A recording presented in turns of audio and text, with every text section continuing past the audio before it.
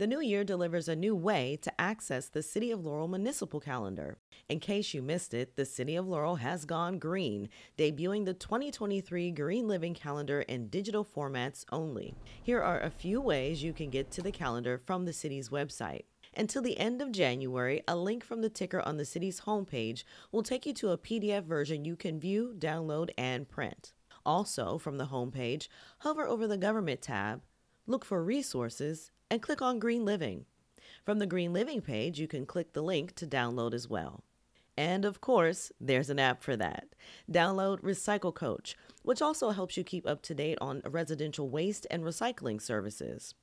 Recycle Coach is a means that we can get in touch with residents in real time in case your day has changed, there's a holiday, there's a weather event. Get Recycle Coach from the Green Living page or the App Store on your Apple device or Google Play on your Android. If you really want to get your hands on a copy of the calendar, look no further than your local newspaper.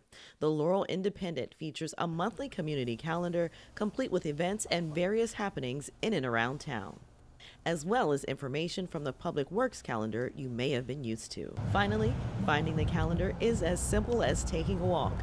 Anywhere you see one of these big belly waste and recycling bins, you can also find the 2023 calendar as well. Just scan the QR code on the side of the bin.